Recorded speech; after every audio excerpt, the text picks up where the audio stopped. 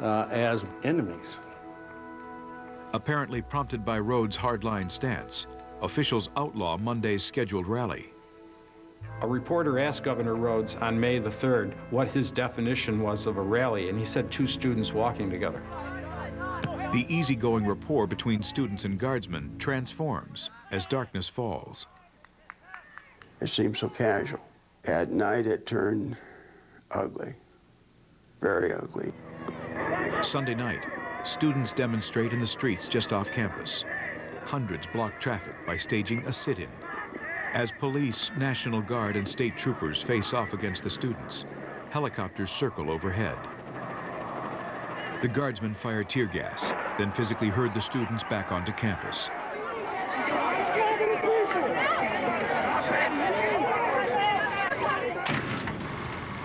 The next day, Monday, May 4th, a rally is to be held in defiance of the ban on campus protests.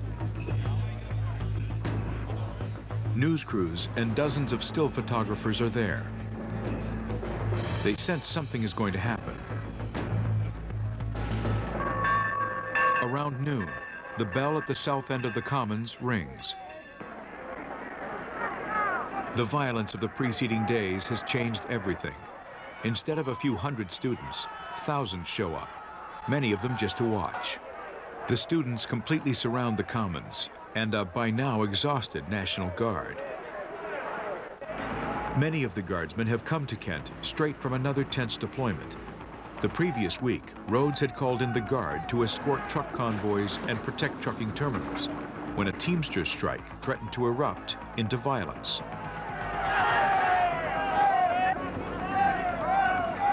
The situation at Kent State allows no time for rest or recuperation. I was totally tired. I was exhausted. I was on duty until 5 o'clock that morning. My men were on duty until 5 o'clock that morning. But the officers have their orders. The students are to be prevented from demonstrating. Yet at first, the Guard does nothing.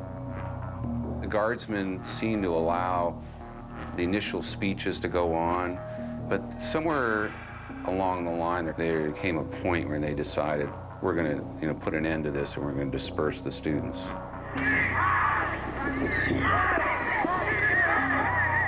After about 15 minutes, the Guard has had enough. And the order came down to lock and load, fix bayonets, and prepare to use gas. Place gas masks on your head.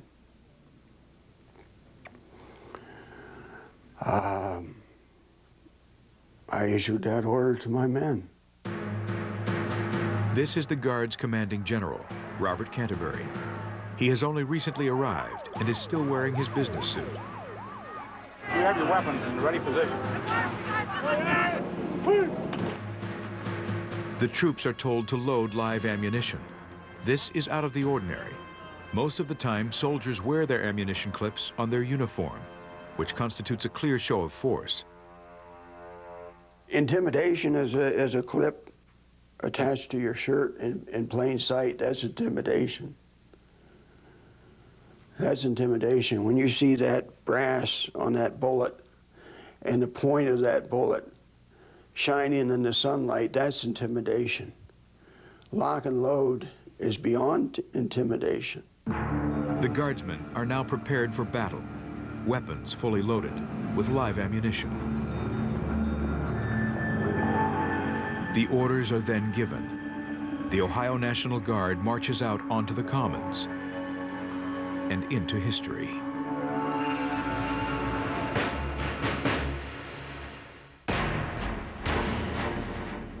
This program is brought to you by Chase. You want to make the most of your money. That's our priority too. Chase, what matters? Visit chase.com/matters. You're right. We need a new TV.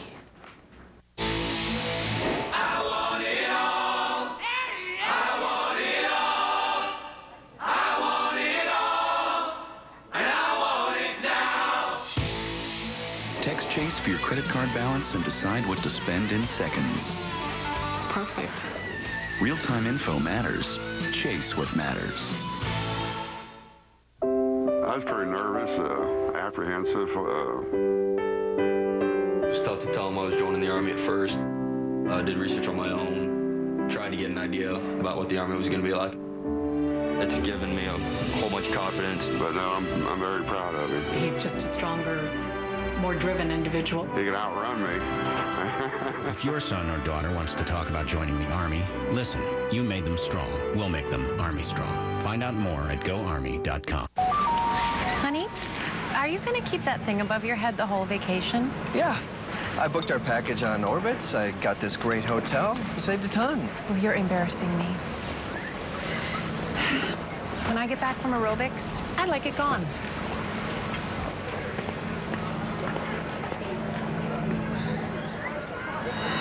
It's not too late to get away this winter. With the Orbitz 7-day sale, you'll save $50 off your next vacation. Save now at Orbitz.com.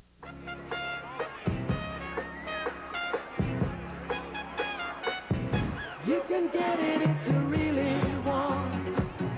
You can get it if you really want. You can get it if you really want. But you must try. Try and try. Try and try. You'll succeed at last. Red Bull Flugtag. To enter your human-powered flying machine, go to redbullusa.com.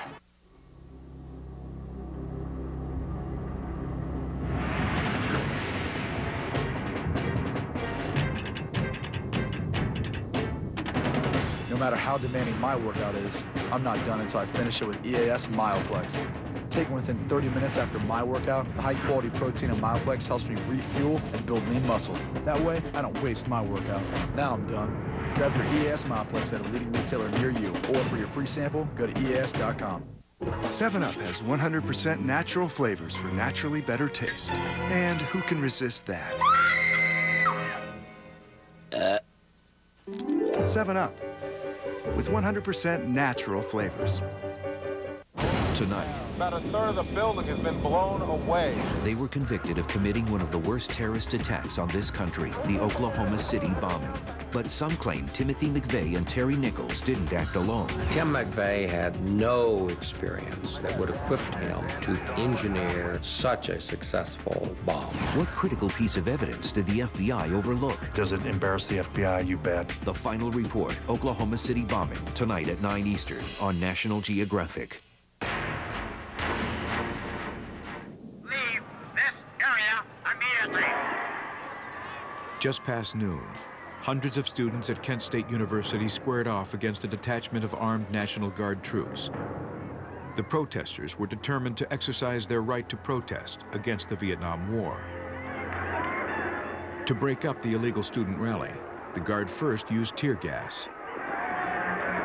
But as this film footage shows, a strong wind made the gas canisters no more than playthings for some of the students. It didn't have much impact. In fact, it probably emboldened them some. And they started to throw them back, a few of them. Right on! Yeah, tennis match out there, doesn't it? You don't want to beat, I'll throw one at you. I'll take a longer lens off. As the tear gas dissipated, around 100 guardsmen were marched out towards the students. Students aren't going to argue with guys with bayonets and guns and bullets. They'll decide, I'm getting out of here. The troops headed up Blanket Hill, pushing the protesters back. In this photograph, one of the protesters is Allison Krause. She will be killed when the Guard opens fire.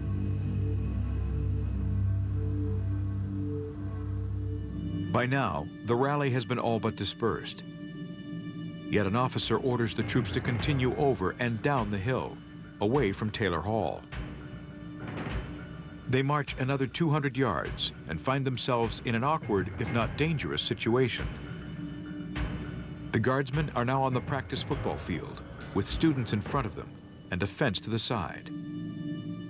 I never felt trapped in the sense, but there certainly was probably the heaviest barrage of rocks and stuff. We were kind of sitting ducks at that point, but it wasn't that we entrapped ourselves or felt that we had done that.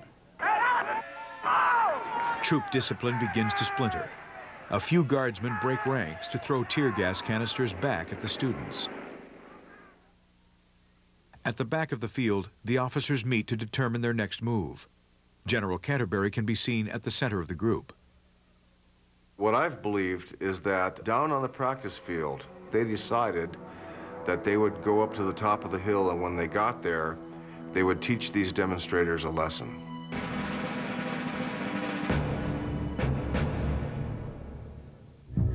The following photographs capture the sequence of events. The guardsmen realign and head from the practice field back up Blanket Hill. The students cheer, assuming the maneuver is a retreat. It seemed to embolden them that we were retreating, and they started to close in. Yes, they started to yell a chant of kill, kill, kill. I can remember that chant. Kill, kill, kill. I'm convinced that if the students had decided to rush the guard, they could overrun us. But many believe this photo proves the students hardly posed a serious threat. In just seconds, the guard will turn and fire in the direction of the photographer. The guardsmen were outnumbered, heavily outnumbered, but the students were entirely outgunned.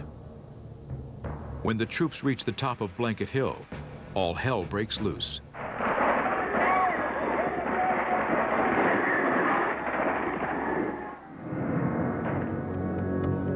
When the guardsmen turned and took aim, they were in a small open area next to Taylor Hall. All the shots were fired in a narrow range towards Prentice Hall parking lot. The 4 dead students, Jeffrey Miller, Allison Krause, William Schroeder, and Sandra Scheuer, were between 88 and 130 yards away. This grainy 8mm film is the only known footage showing both the actual firing and the reaction of the crowd. The film was taken from a dormitory window several hundred yards away. The guardsmen are barely visible at the top of the hill, though faint puffs of smoke can be seen as the firing commences. Because of the poor quality, the film does nothing to clarify exactly what transpired. Numerous eyewitnesses, however, claim the guardsmen turned in unison. They turned and they were firing. There was no hesitation between, it was almost like this quick movement where they stopped, turned, and fired. The guard turned and had fired towards the group. I saw guys turn in unison, lower their weapons, and start firing. This photograph was taken just before the shooting began. General Canterbury and Lieutenant Colonel Charles Fassinger can be seen behind the firing line. If there wasn't an order to fire or an agreement to fire when they got to a certain location, how do you account for those guardsmen turning together in unison? Some guard officers claimed they heard a shot. Instinct took over. That was why the troops turned around and opened fire. That sound I heard, and I characterized only as it was different. Could it have been a shot? Absolutely. I don't know where the shot came from. All I know is I looked the same way the troops did. Suspicion regarding this first shot soon fell on 2 different men. This guardsman is Sergeant Myron Pryor. He appears to be firing a .45 caliber handgun. I could see the shells hitting the sunlight, you know, the brass coming out of the receiver, who, you know, in court testimony said he was just pretending he was firing the .45. I mean, come on. The visual evidence, however, is inconclusive. Pryor himself always insisted he never fired his sidearm. I don't think he fired at all. He'd been around a long time, and he's the last guy in the world I could picture ever doing that. The other potential shooter was this man, a freelance photographer and alleged FBI informant, Terry Norman. Norman was involved in one of the most bizarre moments of the day. Joe Butano and his cameraman, George Gomez, were in the right place at the right time to capture it. Here, a graduate student named Harold Reed can be seen chasing Terry Norman towards the safety of the National Guard lines. Get that man, get him. Right over here, grab that right here, bring him over here. This guy said he's trying to shoot somebody. That's all right, we'll go over and talk to him. Camera and sound are rolling as Norman takes out a handgun and gives it to a police officer. who will later give it to KSU police detective Tom Kelly. The guy tried to kill me. Yeah, no doubt. The guy tried to beat me up, man. Tried to drag guy. My camera away, hit me in the face.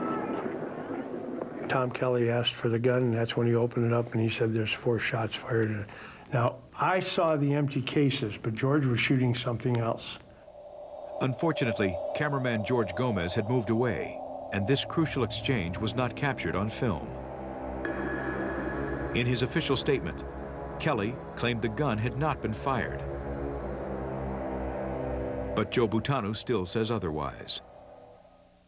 Tom Kelly told us the gun was fired. And according to Butano, Terry Norman confirmed it. We had asked him then, Terry, why did you fire your gun? And he says, I had to. They were beating on me. And I says, you did shoot it 4 times then? He says, yes, I did. Butano's account has been corroborated by at least one other person. But a presidential commission on campus unrest concluded that the guardsmen were the only ones to have fired a weapon. When this program contacted Norman for an interview, he refused. Still, the central question remains. Was there an official order to fire? Did anyone order them to fire, or did they just start shooting? They were not ordered to fire. Each soldier fired when he thought that his life was in danger. I believe it's perfectly normal for a man to have the right to protect his own life. There are not hordes of students ready to overrun the National Guard who ultimately settled on that as one of their reason for shooting. I mean, my God, the closest student that was making any kind of gesture toward them was Joseph Lewis, who was standing there giving them the finger. I know that there was no reason for them to shoot me. I was silent and I was motionless. I was standing still, and there was no way they were under any threat from the students present. The chaotic aftermath can be seen in this rare home movie film. Joe Butano says it was given to his crew on the day of the shooting by an unknown student.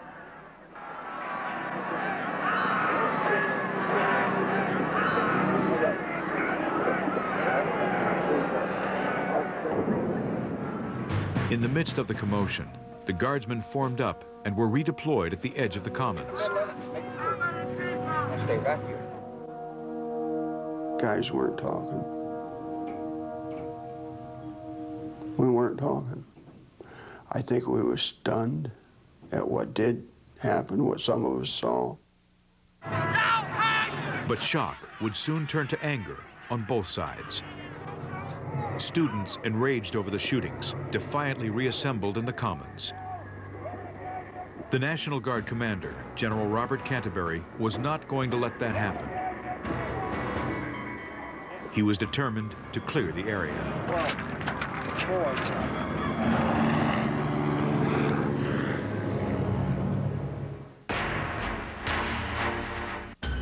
Tomorrow, for 2 hours, the human race will simply disappear. This is what will happen minutes, days, and centuries later. Dogs go wild. Satellites fall. Monuments tumble. The human world is breaking down. This is the Earth we'll never see. Aftermath, Population Zero, tomorrow at 9 Eastern on Nat Geo. When Rick comes home, we're gonna buy our first house. But we're not wasting any time searching for our perfect place. Now's a great time to buy a home. No matter where you are in the world, RE/MAX can help you find your perfect place. Visit RE/MAX.com today. The following is rated SX. Viewer discretion advised. Road and Track says a welcome alternative to all those Civics, Corollas, and Sentras. Motor Trend says Suzuki is hot and has no plans of cooling down. CarAndDriver.com calls it the cure for the common Corolla. The all-new Suzuki SX4 Sport. Now playing at your local Suzuki dealer. It's gonna be a great ride. Get the SX4 Sport for just $14,395. See your Suzuki dealer for additional savings. Steve Odell is a real Geico customer, not a paid celebrity. So to help tell his story, we hired a celebrity. Recently, my father was carjacked at knife point. Oh, honey, that's all right. This face has seen more knives than a Benihana. Geico handled the whole thing with unbelievable sensitivity. Sensitivity? I can't feel my face. I was so impressed I switched to Geico and saved over $600. I was very happy. Geico. Real service, real savings. Am I smiling? I can't tell, Steve. I can't. 50's the new 40. Let's get real. What should never grow old are your dreams. And for that, you don't need a nip and a tuck. You need a plan. Find out why more people come to Ameriprise for financial planning than any other company. I wish I loved my job. Did somebody say wish? Star above, grant this wish I'm thinking of. With a heart full of hope, oh star I'm calling out.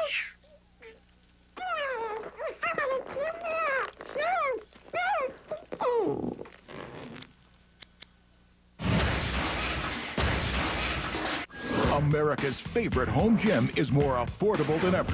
Now you can get the all-new Bowflex Extreme for just $19 a month. Call the number on your screen for a free DVD or video and check it out. Bowflex's Power Rod technology delivers results. Powerful arms, defined legs, a stronger chest, and a toned, sexy core. And owning a Bowflex home gym is so affordable. Great results are easy with a new Extreme. All it takes is one simple workout, 20 minutes a day, 3 times a week, to get in the best shape of your life. The Extreme is built so well that we back it with an unrivaled 7-year warranty. And so effective, it comes with Bowflex's 100% satisfaction guarantee. Own the Extreme with no money down, and payments are just $19 a month. And when you call right now, we'll give you the leg attachment upgrade free. Call for a free DVD or order your Bowflex Extreme for only $19 a month. And for a limited time, get the leg attachment free. Meet Marshall Brain, expert explainer. And I'm really curious about everything. Thursday, we're going to break apart golf balls. Titleists will show us their secret recipe. Who knew boats could get so much speed from fiberglass shot out of a gun? Who knew? With Marshall Brain, part of Engineering Thursdays, premieres this Thursday at 9 Eastern on Nat Geo.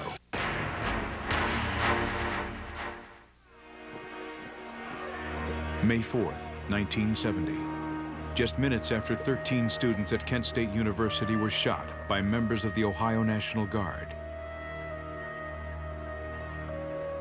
The field known as the Commons again separates the two sides. The Guard now standing by the burned-out ROTC building. The students assembling on a slope near the Freedom Bell. There was horror and there was sadness, but there was a feeling of revenge there that surfaced. The Guard, led by General Robert Canterbury, prepares to disperse the students a second time, despite the violence that has just erupted. Here, Canterbury is confronted by a Kent State professor. Well, listen, you've got to stop this. This is turning into a slaughter. Well, you seem to be unmoved by it. It's a terrible thing. These are college kids. I mean, look, this is a problem. Listen, I was in the military. I know about this killing stuff. Canterbury, in general, was an aggressive guy. If he weren't, he wouldn't have been there out on the hill. That's not typical. Another professor, Glenn Frank, makes one final effort to defuse the situation. They will not make any trouble. You can. We have no option. Sir, you've got a couple hundred students there who might get hurt. Are you all ready? Can we try to move them out first? Can we try to move them out? Would you give us a chance? How long will you give us? You've got 5 minutes. Soon after, Frank uses a bullhorn to address the crowd. Please listen to me right now. Wait a minute, hold on! I am begging you right now. If you don't disperse right now, they're going to move in, and it can only be a slaughter. Jesus Christ, I don't want to be a part of this. Please, I'm begging you also. Follow me out this way. Glenn Frank made us realize that it was a bad situation, that if we didn't leave, that we might be shot. Reluctantly, the students leave the Commons. Further catastrophe is averted. By order of President White, the university campus has been closed. By the next day, the campus was all but deserted. But the storm surrounding Kent State was just beginning. The shooting threatened to split the country in half. Many felt the students deserved what they got. I was sitting at the kitchen table, and my father came in the back door, and he looked across the room and saw me sitting there, and with his hand still on the doorknob, he says to me, they should have shot all of them. And I said to him, well, don't you know then that one of those people would have been me? And he just walked into his office in the back, which was down the back hall. Didn't say anything else. On the other side of the political spectrum, the outrage over the shootings inspired more protests across the country. What it did was bring the nation's attention to how our youth had fallen into the line of fire, that somehow we'd gotten to such an extreme point that angry youth were an enemy category. That very attitude nearly paid off for Governor Rhodes. On the day of the shootings, he was trailing his opponent in the Republican Senate race by 7 points. He lost the next day's primary, but only by a single point. Rhodes never voiced any regrets about sending the National Guard to Kent State, and most of Ohio's voters apparently never blamed him for the tragedy. After a 4-year hiatus due to term limits, he would be elected governor again in 1974 and 1978. It seemed that Rhodes knew his constituency. Promoting law and order worked. And perhaps that was the problem. This was not good law enforcement. This was politics.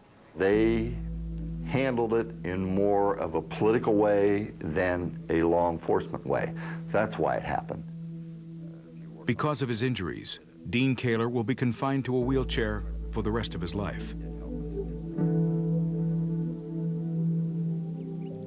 The 4 students who died are memorialized where they fell. And each year, a candlelight vigil is held on the Kent State campus. It is a poignant reminder of the lives lost and the scars that remain. Nothing that took place on the campus between May 1st and May 4th necessitated the use of lethal violence against unarmed civilians. I can say this as a participant and less as a historian. It's a sickening feeling to lie there prone, having been shot already, and to have gunshots going off over your head, not having any idea how long that gunfire is going to last, and have no way of defending yourself. The fundamental role of a democracy is to control the amount of police force that's used.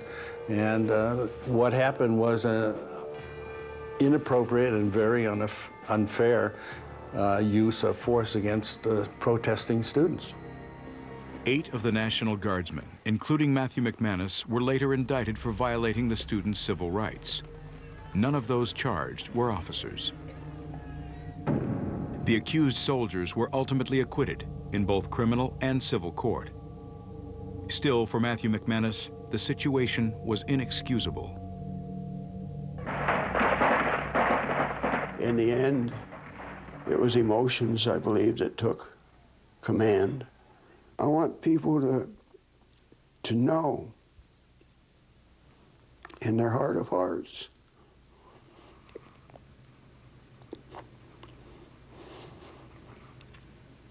that the Guardsmen suffered. Not as much as some, but we've suffered. And that we're deeply regretful of what took place.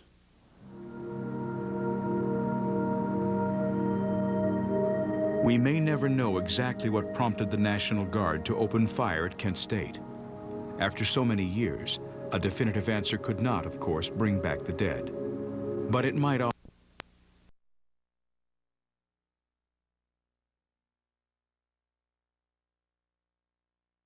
Dime me that money back to those men. All right. I'll let them win it back. Come on, Marty, you in? All right, yeah, I'm in. Let's see. Oh, Lee's got a pair of aces. Whoa. 3 10s here. What have I got? 4, 5, 7, 9. Well, I'll just bet it all. Too rich for my blood. I'll leave the light on for you, Dad.